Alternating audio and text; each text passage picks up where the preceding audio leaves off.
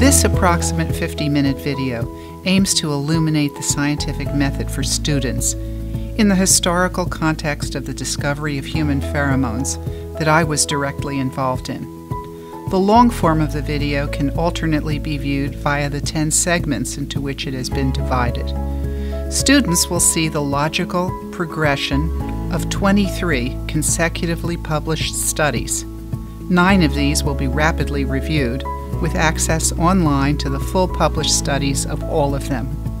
All 23 of those studies of reproductive behavior underwent exacting peer review before publication, and each of the 23 made an incremental contribution to knowledge. By the time my colleagues and I arrived at the last 2 experiments in this sequence, the search for human pheromones was clearly appropriate. Mandatory, actually. And we were successful. Let's take a closer look now.